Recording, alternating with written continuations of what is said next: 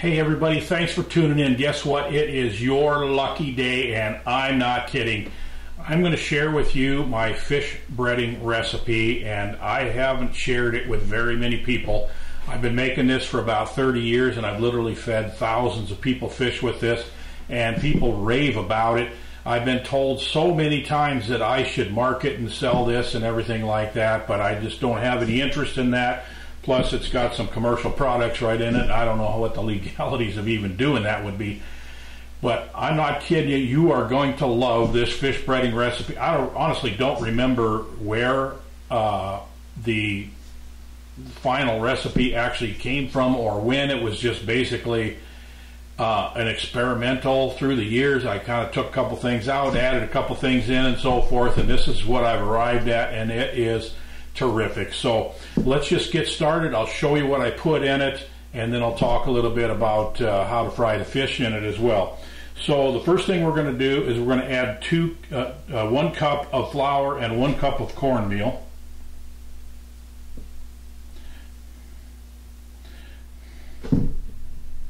And I do not measure this when I normally make it, so I'm just kind of estimating for this video to help you make sure you get the right proportions. Okay, there's a cup of flour and a cup of cornmeal, and then we're going to add a couple cups, 2 to 3 cups of grated Parmesan cheese. 1, 2, actually that's just perfect. There's about 2 1/4 cups right there. Perfect. Okay. Now we're going to mix that up together, and this grated Parmesan cheese is kind of the secret ingredient here, and sometimes it's kind of clumpy, so I just kind of smash the clumps down a little bit. But when it gets browned on the fish fillets, oh man, is it good. All right, now we're going to add some garlic powder, and I'm going to take a look at this. I'm going to do about a little over a tablespoon. That looks about right. And then I'm going to add some paprika.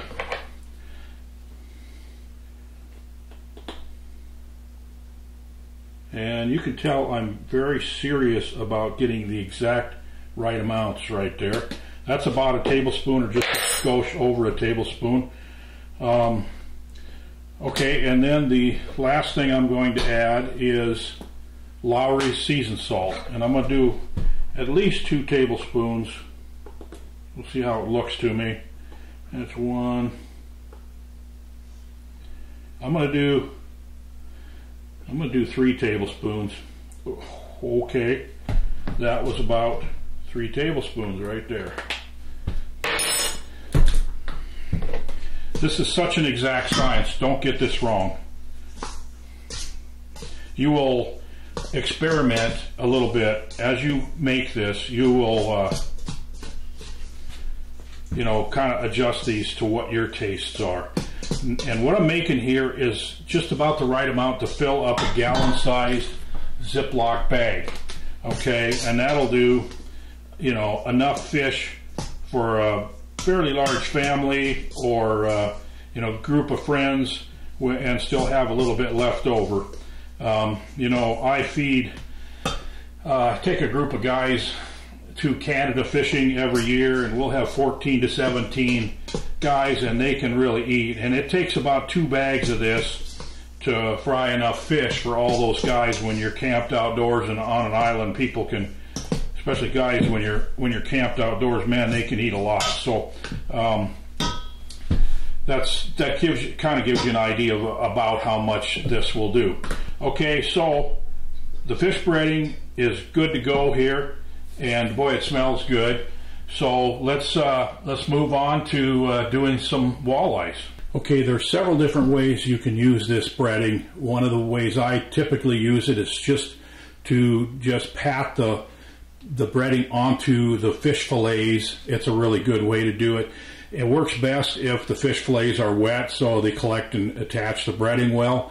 You can actually add milk to the breading and stir it up into a batter if you like a lot of thick breading on your fish. Another way to get thick breading on your fish would be to use a milk and egg dredge, where you dip a fillet in flour, then you dip it in a combination of milk and egg, and then you dredge it in through the batter and pat the batter on it. You get a lot thicker coating of this batter or breading on the fish if you do it that way. The way I'm doing it right now is probably my favorite way to do it, and I've just cut these walleye fillets up into chunks. This is just 4 fillets for my wife and I for dinner.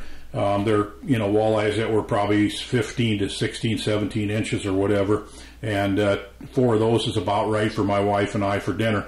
So that's the way I'm going to do it. I'm going to rinse them off and get them wet, then I'll shake them in the bag with the breading, and then I'll just drop them in the hot oil. The oil should be at about 375. That's kind of your sweet spot. 350 to 400 is okay. But that 375 is really the sweet spot of where it works the best.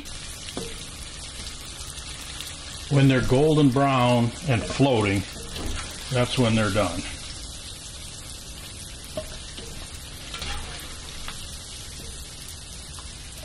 I hope you try this, because I really believe it'll be some of the best fish you've ever had in your life, and it doesn't matter what species of fish. We use this for northern pike and perch, and I've used this on lake trout, which it's actually really good on lake trout. So I really hope you'll try it. I'll leave the full recipe in the description below. Also, please hit the thumbs up button if you would, and hit the subscribe button. We'd sure like to have you as a subscriber. And if you would like to, if you try this and you like it, just leave a comment in the comment section below and let us know how you liked it. And also, if there's something that you would add to it or take away from it, leave that in the comment section below too. So thanks for being a part of this channel, and I am going to eat some fish.